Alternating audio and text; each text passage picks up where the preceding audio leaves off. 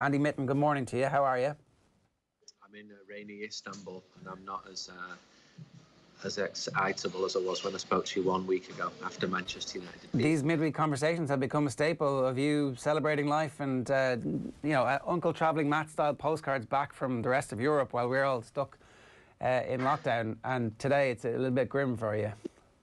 Yeah, well, I mean, Istanbul's a wonderful city, but I think I've come here the day that the sun stopped, and it's just been raining for a few days. So I'd hoped for a better performance from Manchester United last night, but sadly that wasn't forthcoming either. So we have the situation today where the team have lost the last two matches. A mood of gloom prevails among Manchester United fans right now. You were down talking with the manager last night. I've seen you talk about that on Twitter. Did you talk to any of the other players in the mix zone? Did they come out and speak afterwards? Sorry, you have to say that again. Yeah, no worries. The famous Istanbul coffee houses. Were you in the mix zone? Did you talk to any of the Manchester United players? And what were they actually saying after that defeat last night? Well, there wasn't a mix zone because there hasn't been during COVID times. I did go into the press conference. I think I was the only journalist in there from the UK, because I'm going back to Spain where I don't have the quarantine. Those other journalists were not able to come here because they have to go back to the UK into the lockdown. I asked Ole Gunnar about the goal, and he just said we don't expect to see goals like that at that level of football. I might have added, we don't expect to see goals like that at any level of football, but it was clearly very poor. I also spoke to the Turkish coach after the game, and he was delighted not just with the performance, but with getting Edison Cavani's shirt for his son as well. So there was a real feeling that the name of Manchester United is a giant of world football, which it is. It's one of the three biggest teams in the world, and for a team like Istanbul Basaksehir, who are playing in the Champions League for the first time, that was the first ever win. They celebrated wildly, and when I say they, I mean the players. And there were actually a few hundred fans allowed in the stadium last night, including about 40 ultra-style fans who sang throughout the game, and I think their support made a little bit of a difference. But the biggest aid to their team was Manchester United's farcical defending for that first goal. Andy, we're just having a little bit of trouble hearing you there on our side, so we'll come back to you in just a minute. The farcical defending, Owen, I think is the type of thing that ultimately, when you're making a case against a manager, if you're a board or whoever you are, you point to that kind of stuff and you say it's less, I mean, it's a fig leaf really, but it's part of a dossier you're going to build up. And as you said earlier on, you need a scapegoat in moments like these. Like, it can often be used as a term that is thrown around negatively, but I think that's the truth in football, is that you need somebody to blame because you need a quick fix sometimes. And if the coach isn't getting the best out of a defence, for example, which looks like it isn't the case, then a change of coaches is often the way to go about it. By the way, I didn't realise that cappuccinos were such a big thing in Istanbul. That was the loudest frother I've ever heard in my entire life, just going non-stop. A lot of coffee doing the rounds there this morning. But I don't like. What do you think about the Solskjaer situation? What side of the fence are you coming down on? Is it possible to sit on the fence in this? I was definitely on the stick with Solskjaer. Give him a year, let him see what happens. You know, on the basis of the conversations with Andy last week, essentially, where it's like, okay, change, nothing happens. They've changed the manager, they've changed Moyes, they changed Van Gaal, they've changed Jose, and actually the situation has not improved significantly at any point or got worse. They've got so much money invested in the playing staff that the playing staff is actually quite good, and so they're always going to be at a level where they're capable of winning a trophy or reaching the top four or making a run in whatever European competition they're in, and that has kind of been the level that they've been stuck at. So you need something to break that pattern, and sticking with the manager and letting him inculcate his view and philosophy and getting a playing staff that he wants seems to me like the best way to do that. You are letting somebody like Ole Gunnar Solskjaer learn on the job, and that's very, very difficult.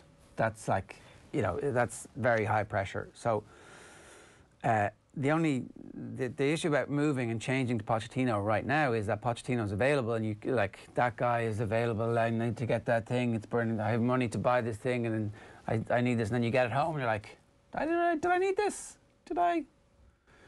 I didn't really need this. There's an amazing story that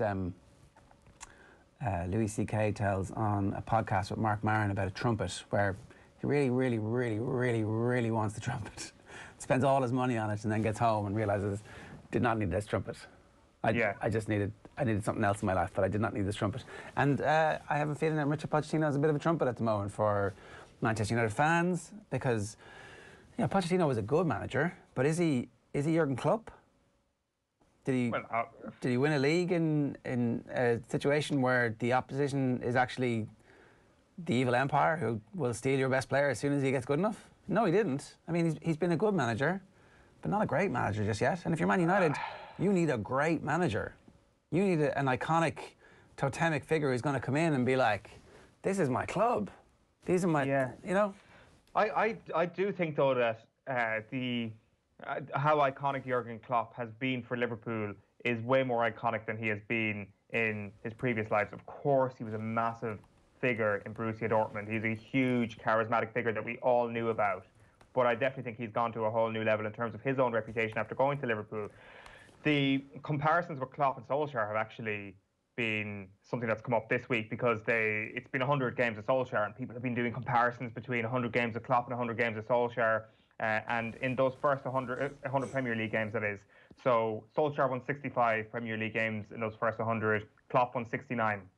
So people are like, Solskjaer, not too far behind Jurgen Klopp. Let's not forget about Jurgen Klopp's slow start to life as Liverpool manager. But really, the comparisons are so pointless, given Manchester United have been preparing their squad to challenge for the Premier League, whereas the first 100 days of Klopp was just trying to steady the ship somewhat. You look at the comparisons on transfer spending over that time.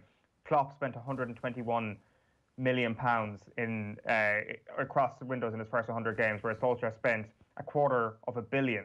£249.5 million is what he spent. You look at their 10 most used players over that period of time, like Nathaniel Klein, Emre Can, Adam Lallana were in their top four alongside Roberto Firmino, whereas for United it's Rashford, Lindelof, De Gea, Martial. Much better players, really. You go down the rest of the Klopp top 10, you've got Mignolet, Milner, Origi, Coutinho, Lovren, and Lucas. Like, they're not similar situations whatsoever. No, they're different, and the point was that he was actually cresting towards something. Andy Mitten is back with us. Andy, good morning to you again. We've been talking while you were away there about the decision to stick or twist with Ole Gunnar Solskjaer, and last week we felt like we'd kind of reached a point where it looked like that conversation had kind of abated for the foreseeable future, and since then two fairly sterile defeats has reopened it, and suddenly the weekend's game seems huge again. Yeah, it does, and this is a trend of Ole Gunnar Solskjaer's time at Manchester United. Massive swings in results, in the performances, and in the mood as well. So after that 5-0 defeat victory against Leipzig a week ago, United fans were singing his praises for his tactical acumen, for beating the team who were top of the Bundesliga and beating them so convincingly. And then there's that 1-0 defeat at Old Trafford. Now, in isolation, that defeat against Arsenal, people would say, okay, but United have failed to win in any of the 4 home league games so far this season. They've not won at Old Trafford in 7 matches now, and that's just nowhere near good enough for a team with the aspirations of Manchester United. And the fans are baffled that the same team can go to Paris and play so well, and yet are incapable of winning at home in the Premier League. And all it adds up to is pressure building on the manager. And if you had an approvals rating, if you like, they have slumped for him in the last week. It's not the first time that this has happened, but it can't keep on happening. When it's happening after 6 months or a year, fans are saying, okay, he's still new to the job, he's got to make his own team, but as of next month, he will have been in the job for 2 years. And getting to third last season, I think, was an achievement, especially after the really poor start to the season.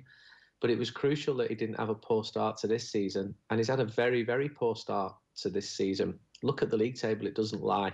And there are always mitigating circumstances. The pre-season preparation was poor.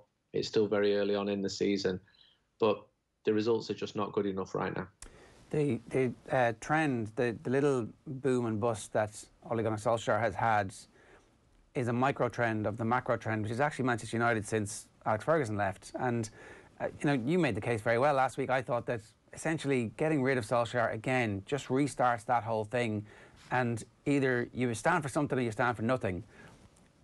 And yet the last two performances have been so bad, you kind of feel like, oh, it gets harder to make that case. It does. Have been so bad, and I don't think that the Old Trafford crowd would have accepted what I saw on Sunday against Arsenal. I don't think they would have accepted that performance against Chelsea in the previous home game, and certainly not in the 6-1 against Spurs. The fans would have been roaring their team forward. It's far too pedestrian. The team looks lacking of ideas, and this boom and bust cannot go on. And as you say, it's a microcosm of United post-Fergie. There's never been enough consistency for the team to challenge for the Premier League. They've not even come close to that. And I don't think United fans felt this season the team would be winning the Premier League, but they did expect to see more of an improvement. And yeah, if United go and win the Champions League, fantastic. But there's no kidding here that there's clearly issues within the team, within the club, and the players. They do actually like Solskjaer. I mean, he's a very likeable person. He's a good person, and I wouldn't write him off as being a clueless coach when clearly he's had results against some of the best coaches in the world. This is a team that beat Manchester City twice away last year, beat Chelsea away twice, beat PSG away twice, but their inability to overcome teams who defend in numbers is worrying, because when you're a top team like United or inferior top team, that's what teams are going to do. They're going to sit back and try and hit you on the counter. Ironically, United's best results have been coming when it's United who've been hitting teams on the counter with those fast attacking young strikers. But in Istanbul last night, I mean, I spoke to him after the game, and I'm probably in the minority now. I still want him to do well. I'd still like to see him turn it around, but he cannot just keep getting chance after chance after chance. At some point, someone will look at the league table and say, this is just not good enough. He knows that too. What was his sense? Like, does he look like a man who feels like the axe is coming? Listen, I've seen humans look better than what I saw him last night. The first thing is he looked at me, because I think I was the only British journalist in there, and he went, how have you got here? and he actually smiled as he said it. And then I had to do my job and ask him questions. And the first thing I asked him about was that farcical goal. He's under a lot of pressure, and he's working very hard. I know recently his family went back to Norway, and all of his players had a little few days off, and he chose to stay at Old Trafford to work. And I don't think there's any of the manipulation going on. I think towards the end of Jose Mourinho's time, he didn't want to be there, and he was just waiting for that sack. I think Ole Gunnar genuinely wants to turn Manchester United around, but he's a football manager, and managers are judged by their results. And when you manage one of the 3 biggest clubs in the world, those results are expected to be very good. I think the fans have been patient with him. He's been in the job for nearly 2 years now. Even now, I think at Old Trafford, fans would be singing his name. But one problem you have now is with no fans inside the ground, that's where the mood is usually set. You're just left with this online morass of anger and these exaggerated swings either way when the team wins or loses. And you're getting knee-jerk reactions even before matches when the team selection comes out, as if they're waiting to be proved right. This is disgraceful. Okay, we just won 4-1 today. I'll be quiet until the next match. And it's not a healthy environment around Manchester United in terms of the media. I don't think that the players are checking their social media all the time. It's probably good that they're not doing that because of all the abuse. But there's abuse, and I'm not condoning that. There's abuse because there's frustration there. I mean, look at the league table. And when I see Liverpool fans abusing their players because they don't win every match on social media, that's more of an issue for social media rather than the managers at the club themselves, because Klopp's obviously done an exceptional job and he's got a fantastic team. But the whole mood around the club, especially with the mood in the world at the moment, is just really negative. Should Manchester United fans be worried, Andy, if things continue to get worse under Solskjaer and the board actually don't act, that Manchester United as a football club will settle for a 6th or 7th position in the Premier League. Would that not be quite a worrying state of affairs? Yeah, I don't think they will settle for 6th or 7th because if you're looking at it really cynically, the money is in the Champions League and the club is built to be playing Champions League football. So as a bare minimum, there's got to be a top 4 finish. But even that's not good enough. Finishing 4th every year is what Arsenal seem to settle for. In one way, I admire a board which sticks by the manager, because had we been doing this in January 1990, 95% of United fans would have wanted Sir Alex Ferguson to be sacked. They would have said that he's had 3 years. They're tired of his excuses and he has to go, because the team have been 11th and 13th in the table. And Martin Edwards, to his credit, he stuck by his manager and look what happened next.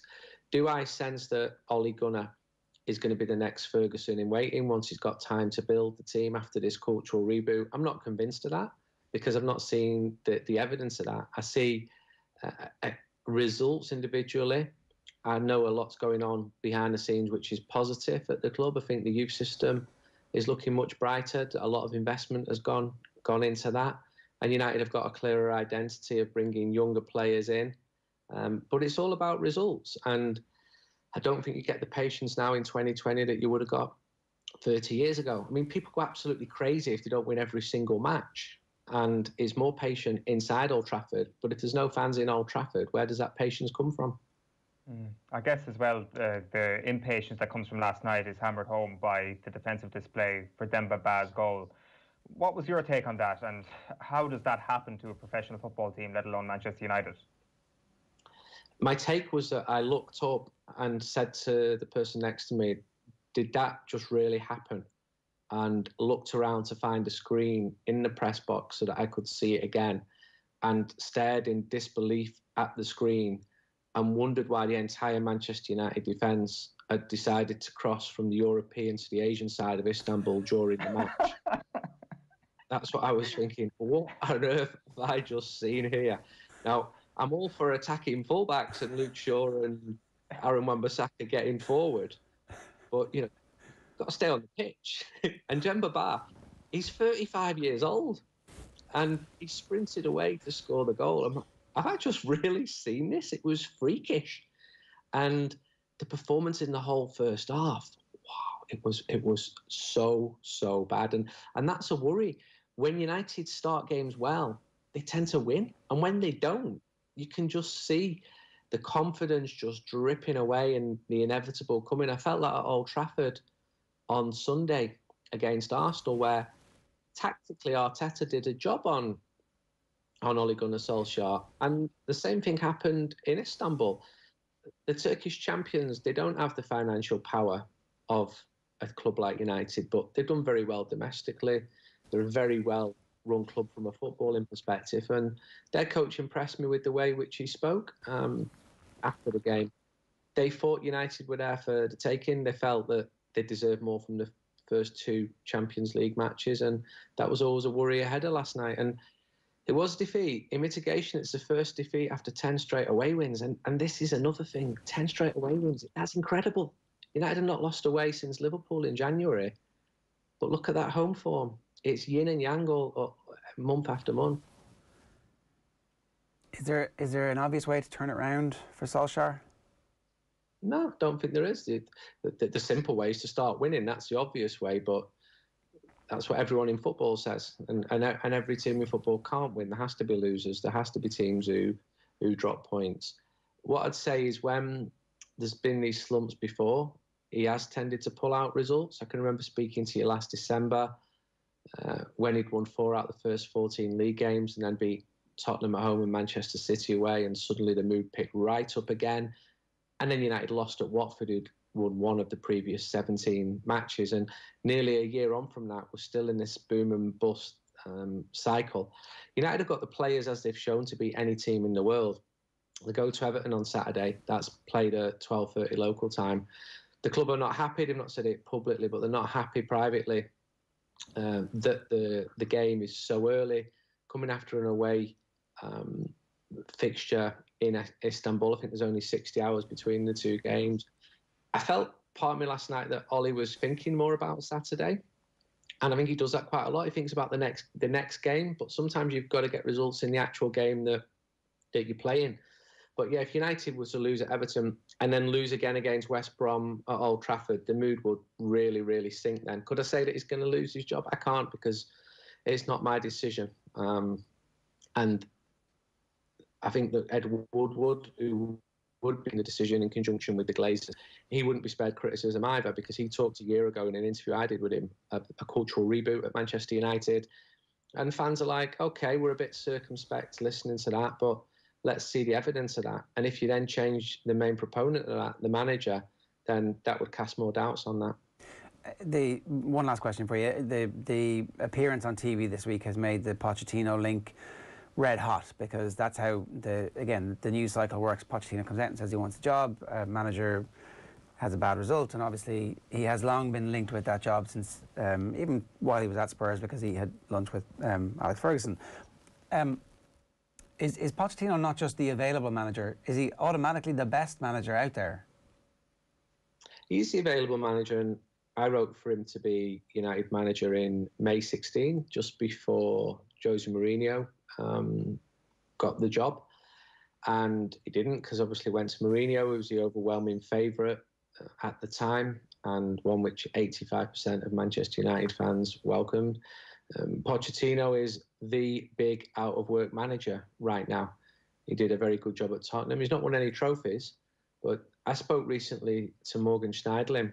I went to see him in his new club, Nice, and he spoke of the transformation Pochettino made within days when he arrived at Southampton, even though he couldn't speak English at the time. And I spoke to someone who knows Pochettino. He divides his time between Barcelona and the UK, as I do. And he obviously wants to get back in. He's a good manager. I mean, I watched his Tottenham team in the final of the European Cup. Tottenham Hotspur are not a team I expected to be in the final of any European Cup. And okay, they've not been winning, but he's a good manager. But maybe I'm still in a minority. I'd still like to see Ole Gunnar Solskjaer turn it round, because this cycle of just changing managers every 2 years, it hasn't worked. And I'd like to see if there is another way. But when you get results like we've seen in the last couple of days, my conviction in that argument is obviously weakened. Andy, good stuff. Thanks a million for joining us. Thank you. It's Andy Mitten there. Obviously, you can read his stuff in The Athletic, in ESPN, on 442 magazine, and of course, the fanzine United We Stand, the original and best.